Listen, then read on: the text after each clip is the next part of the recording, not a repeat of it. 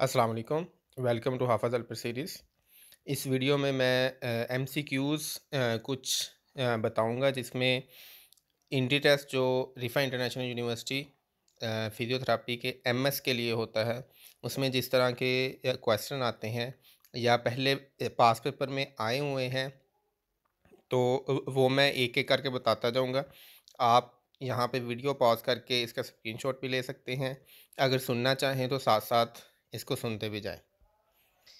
45 years old male patient is referred to the physiotherapy department with shoulder problem, and on physical examination there is restricted flexion. The appropriate glide to increase flexion is, इसमें उसकी जो flexion है वो restricted है। उसको increase करने के लिए हम कौन सी ग्लाइड देंगे? पोस्टीरियर, इंफीरियर, लेटरल या superior?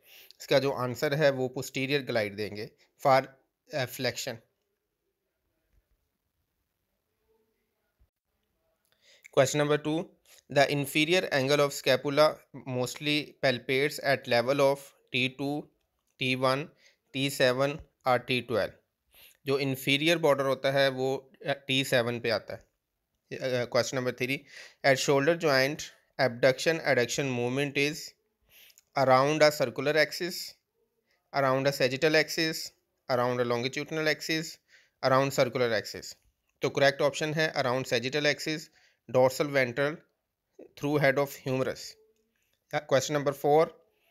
Commonest entrapment neuropathy at elbow: median nerve syndrome, radial nerve syndrome, cubital tunnel syndrome or carpal tunnel syndrome? The correct answer is cubital tunnel syndrome. Question number 5. If the radial nerve is served above the origin of tricep, which motion of elbow is impossible? अगर जो हमारी radial nerve है वो जहाँ पे हमारा tricep की origin हो रही है वहाँ पे इंट्रैप हो जाए, तो कौन सी एल्बो की मूवमेंट है जो रेस्ट्रिक्ट होगी? फ्लेक्शन होगी, एक्सटेंशन होगी, सुपिनेशन और pronation?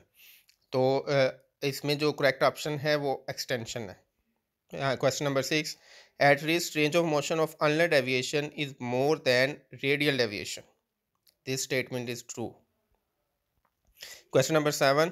Sciatic nerve, tibial and peroneal nerve, including associated nerve root and spinal cord, is maximally lengthened with option 1 hip extension, knee extension, ankle dorsiflexion, spinal flexion. Option B hip flexion, knee flexion, ankle dorsiflexion and spinal extension. Option C hip flexes, knee extended, ankle dorsiflex and spinal flexion. The correct answer is hip flexion, knee extended, ankle dorsiflex and spinal flexion. Question number 8. Weakness of bilateral gluteus medius muscle caused antalgic gait, Waddling gait, normal or scissoring gait? The correct answer is Waddling gait. और इसके साथ जो इसका sign होता है वो भी आपने याद रखना है, ट्रेंडी-लैंडबर्ग साइन होता है। Question number 9. The angle of hip फ्लेक्सिस with knee flexion is, अगर आपका हिप जॉइंट फ्लेक्स है उसके साथ आपकी नी फ्लेक्शन कितनी होगी? 0 to 120 डिग्री होगी. Question number 10. Test is perform with the patient lying. Test is positive if patient fails tightness in ITB band. तो इसका जो वो टेस्ट है वो ऊबर टेस्ट है. इस तरह आपने हिप के टेस्ट भी याद करने हैं, नी के भी याद करने हैं, शोल्डर के भी, एल्बो की भी. मोस्टली इन्हीं जो मेन जॉइंट्स हैं इनके टेस्ट लाजमी पूछे जाते हैं. Dash question number 11. Dash ligament prevents over extension of hip during standing. Option 1 extensor of hip, quadricep. Option C इलियोफेमोरल ligament. Option D knee ligament. The correct answer is इलियोफेमोरल ligament. Question number 12. Lock knee deformity is called जिनोवेल्गम, जिनोवेरम, both or none? The correct answer is ginovalgum. Question number 13. What three bone landmarks are used to measure Q angle? Q angle को measure करने के लिए कौन से तीन जो landmarks है वो यूज होते हैं? एंटीरियर सुपीरियर आइलिक स्पाइन होता है, mid point of the patella होता है, and tibial tubercle. Question number 14. Knee meniscus are dash type of cartilage. Fibro cartilage type होती है. Question number 15. Q angle is normal, athletes is जो normal athletes हैं उनमें Q angle कितना होता है? 10 से 15 डिग्री होता है। Q angle in normal adults उसमें भी 10 से 15 डिग्री होता है। Question number 17, heal and foot turn outward. Outward हो जाएगा तो पेस वेल्गस हो जाएगा, अगर इनवर्ड हो जाएगा तो पेस वेरस हो जाएगा, अगर उसकी आर्चिज फ्लैट हैं तो पेस प्लैनस हो जाएगा, अगर उसकी आर्चिज ज़्यादा हैं तो पेस इक्योनस हो जाएगा। Question number 18, weakness of डॉर्सीफ्लेक्सस causes. जब डॉर्सीफ्लेक्स एंकल के वीक हो जाते हैं तो उसकी जो कंडीशन बनती है उसको ड्रॉप फुट कहते हैं। Question number 19, the second name of deltoid ligament is टिबियोनेविकुलर, टिबियोकैल्केनियर, poster anterior टिबियोटेलर या all of the above? All of the above. Question number 20, in ankle joint range of motion the planter flexion is more than dorsiflexion. This statement is correct. Question number 21, in ankle joint range of motion the eversion is more than inversion.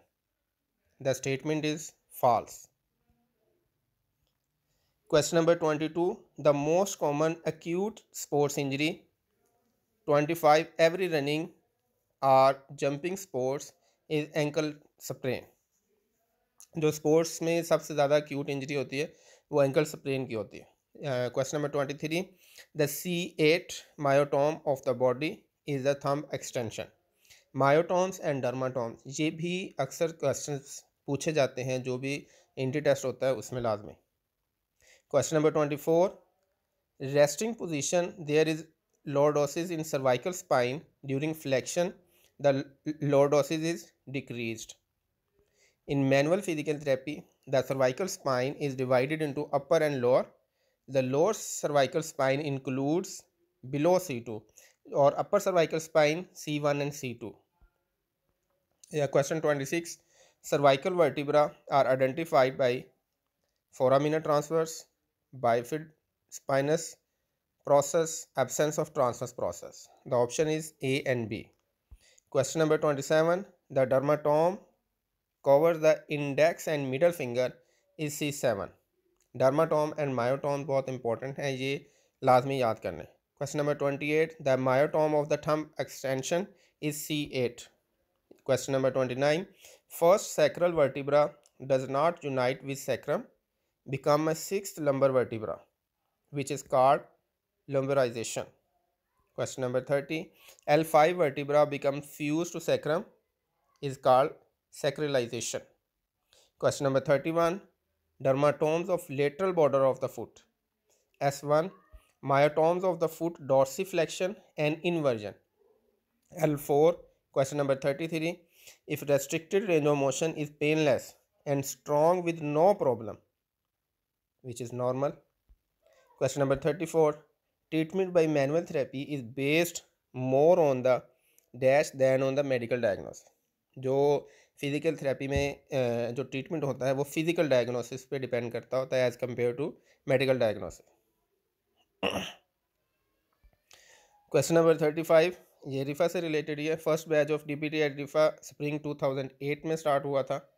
और question number 36, which neuromuscular symptom is characterised by velocity dependent increase is tonic stretch reflex with एक्सैजरेटेड tendon जर्स, which is called spasticity. Question 37, which scale is used to determine level of consciousness? GCS level scale use होता है। Question number 38, which of the following is type of ataxia? Sensory or motor or central? Sensory and motor types हैं ataxia की। Question number 39, stereognosis is identification of which of following with closed eye? Correct option is object. Question number 14, a short-term goal of 54 years old male post CVA is to perform a sit to stand from a bed. Which section of SOAP note would include the complaint of weakness? Which is subjective. SOAP assessment, subjective objective assessment protocol, ये किसी भी entry test में लाजमी पूछा जाता है। आप अगर बाहर का कोई भी एग्ज़ाम दे रहे हैं फ़ॉरेन का तो उसमें भी ये चीज़ लाजमी पूछी जाती है कि जो डॉक्यूमेंटेशन है पेशेंट की ये बहुत इम्पॉर्टेंट होती है। Question number 41, The personality and judgment and intelligence center that choose good and bad action are present in which following of the brain area? Frontal lobe. Question number 42. During RTA, a patient got fracture of his fibular head and causing the damage to underlying nerve. After that, symptoms of weakness and numbness started in dorsiflexor. What will be the gait pattern? The correct answer is foot drop. Question number 43. A person come to you with arms swinging and unilateral hand rigidity. What will be your possible diagnosis? Correct answer is hemiplegia. Question number 44. Most of the information needed to determine the cause of symptom is contained in the subjective examination. ये भी SOAP assessment का part है. Question number 45. Which test is used for differentiation of vascular and neurological symptom in buttock and thighs? SLR or intermittent claudication? The correct answer is intermittent claudication. Question number 46. A patient is referred to the physical therapy department with fluent aphasia with impairment auditory comprehension and fluent speech with normal rate and melody. This type of aphasia is called receptive aphasia. Question number 47. Muscle tone is defined as passive resistance defined from muscles. Question number 48. Barogenesis is the ability to recognize the weight. Question number 49. In motor assessment, we will include muscle assessment, range of motion, gait, or all of the above. The correct answer is all of the above. Question number 50. A patient came to physiotherapy clinic with complaint of right-sided deviation of mouth, locomotion, and unable to close eye. Which cranial nerve damage produces such symptom? Left facial nerve. Question number 51. A patient with neurological problem have difficulty in finding correct word. This is due to the lesion in the area of the frontal cortex, that is the Broca's areas. A patient with neurological problem have fluent speech and difficulty in understanding. This is due to the lesion in the area of the Wernicke's area. Question number 53. A patient got brain lesion and after this he showed some written and spoken language problem. This is due to the lesion of the left side. Question number 54. How do we maintain balance with the help of different system? Which of the following has the least effect? That is the muscles. Option D. ये वो answers हैं जो students ने collect किए हैं जो उनके exam में आए थे. आपने क्वेश्चंस को देखना है कि क्वेश्चन किस तरह के हैं, उस हिसाब से फिर आपने जो आपकी बुक्स हैं उसमें से आपने वो चीज़ें देख लेनी है. जो मेन टॉपिक्स हैं जो मैं साथ साथ बताता जा रहा हूँ वो आपने देखते जाना है. अगर इस वीडियो में कोई आंसर गलत भी है तो आपने बता भी देना है और अपना करेक्ट कर लेना है कि ये आंसर गलत था और इसको आपने ठीक करना है. Question number 55. The muscle of tongue are supplied by hypoglossals. Question number 56. A patient comes with deviating gait pattern and try to avoid pain due to disc prolapse at L4, L5. Such gait pattern is called antalgic gait. Question number 57. Type of walking aids जो उसमें option थे वो all of the above थे. Question number 58. When a patient complains of pain in shoulder, it is included in subjective data. SOAP assessment का part है. Question number 59. During examination, you ask the patient to stand with feet close to each other and then ask to close eye for 30 seconds. You observe the sway of patient. This test is called Romberg test. जो assessment test है ये तो हर इंडी test में हर paper में जहाँ पे भी है ये लाजमी पूछे जाते हैं. Question number 60. Parkinson disease is due to the depletion of dopamine. Question number 61. Stroke is a lesion of upper motor neuron lesion. Question number 62. Question number 62. Muscular dystrophy is common in children. Question number 63. There are different methods of assessment of spasticity. Which one is most common? Ashworth scale use होता है इसके लिए. 64. Which muscle group is weakened in foot drop? Dorsiflexor. डॉर्सिफ्लेक्सर्स के different angle से question लाजमी पूछे जाते हैं, सियाटिक नर्व से आ जाएगा, या उसके जो मसल्स हैं वो पूछ लेंगे, या ये पूछ लेंगे कि एंकल पे कौन सी जो मूवमेंट है वो रिस्ट्रिक्ट होगी। तो जो नर्व इंजरीज हैं वो भी बहुत इंपॉर्टेंट होती हैं। Question number 67, facial nerve is due to the legion which cranial nerve? Seventh cranial nerve है। 68, vestibular system plays role in balance. 69, how many cranial nerves in nervous system? 12 nerves होती हैं। 70, the first cranial nerve olfactory is for smell. 71, the second cranial nerve optic is for vision. Question number 72, the third cranial nerve oculomotor is for eye movement. Question number 73, the eighth cranial nerve vestibular for balance. Question number 74, which nerve supply the hand muscles? Median nerve. Question number 75, cranial cervical spine has pair of nerves, 8 nerves. Question number 76, balance is controlled by cerebellum. Question number 77, goniometry is used to assess range of motion. Question number 78, hammer is used to assess reflexes. Question number 79, manual muscle testing is used to assess the strength of the muscles. Question number 80, Ashworth scale is used to assess the spasticity. Question number 81, a patient with neurological problem have fluent speech and difficulty in understanding. This is due to the lesion in the area of the vernix area. Question number 82, a patient got brain lesion and after this he showed some written and spoken language problem is due to the lesion of the left side. ये वो हैं जो options students ने बताए हुए हैं। Question number 84, the muscles of tongue are supplied by hypoglossal. Question number 85, ये repeated है अब।